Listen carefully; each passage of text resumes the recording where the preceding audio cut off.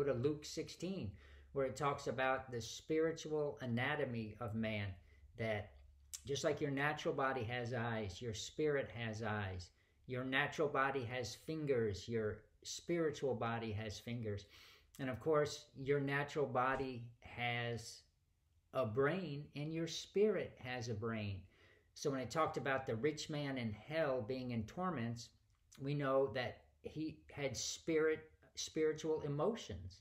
Well, if we resurrected that man back into his body, his spiritual emotions would go inside his natural emotions.